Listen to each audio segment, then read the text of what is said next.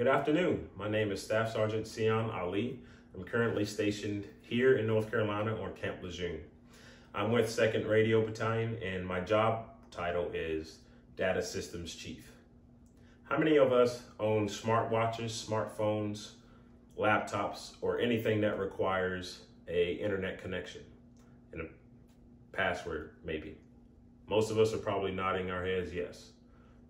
The reason why I asked that, because today's topic is about information security. How many of us are thinking about our internet connection or password complexity, or even how often we change our passwords? Probably not a lot of us. So, what is information security? As Southern New Hampshire University defines it, the protection of information and information systems from unauthorized access, use, disclosure, disruption, modification, or destruction. In the Marine Corps, we pretty much follow that very same definition, just different words, but basically the same thing.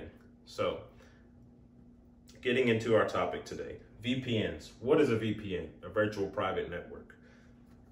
As Joe Gervais, who is an employee of Norton Security, which you've probably seen a commercial or two, it's a VPN vendor, describes it as a virtual private network gives you online privacy and anonymity by creating a private network from a public internet connection.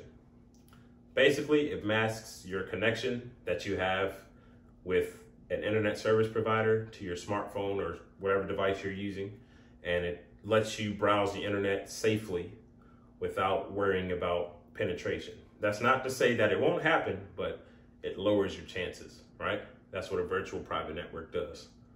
But that alone is not going to secure your network, right?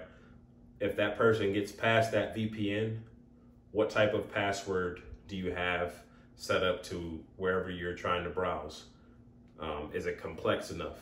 What I mean by complexity is what type of characters, series of numbers you have, or is it something identifiably to you? For instance, your dog's name, your cat's name, your birthday, your address. I don't know who would actually do that, but it happens, believe it or not. That's not complex enough. Password complexity, the higher or the more complex it is, the higher the chances of you being secure and the less chances of somebody actually cracking the code or hacking into you, all right? But that's not to say that if it's complex enough, it won't ever happen, but thinking about changing your password often will also lessen the chances of you getting hacked. So password change frequency is very important. Over at Business Insider, David Johnson says that you need to change your password at least monthly.